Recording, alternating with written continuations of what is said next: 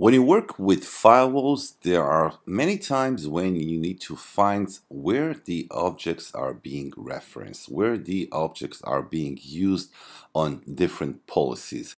So let's take a look at those two policies. One of them is to server, the other one is from server. And here I'm using an object, a firewall address object of a server. And I'm also using a user which is treated as an object. All right, so now let's look at how we can find where the objects are being used using only one CLI command.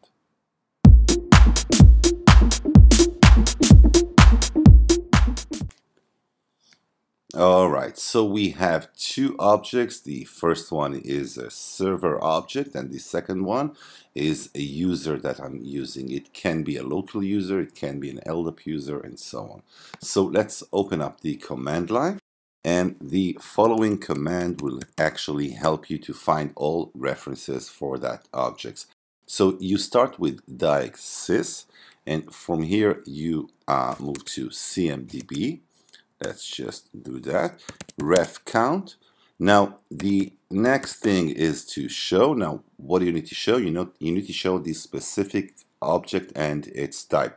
So let's start with the user. So this will be user.local.name. Now this can also be instead of local, it can be an LDAP name, and the name is offer SHM. That's what I've used on my policy, and here you get it. Entries used in firewall policy number 1 and firewall policy number 2.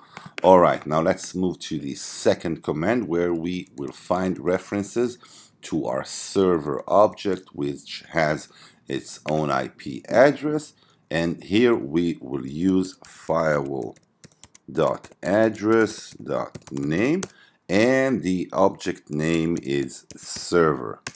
And here we also get its reference in policy ID 2 and policy ID 1 as we showed before.